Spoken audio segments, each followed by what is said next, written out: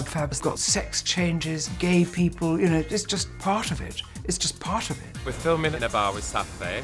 Oh, hello, I know you. Yes, my mother used to bring me here as a child. Saffy comes looking for Christopher because Christopher knows where Edie and Patsy have taken her daughter.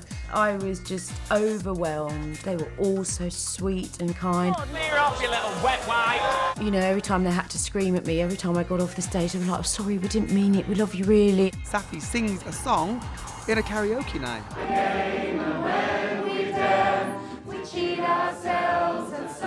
It was one of my favourite days on this movie, actually.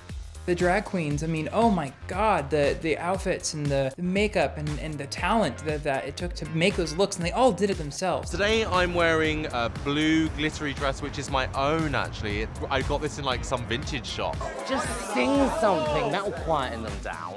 And it's a licence not to have to behave. Absolutely fabulous. It's like a drag education. And I actually cancelled my holiday. I should have been in Thailand today. I think most of the people here, it's a dream come true to be part of it. So many gay guys and drag queens, they just aspire to be Patsy and Eddie. And it's great to be involved just because it's ab fab.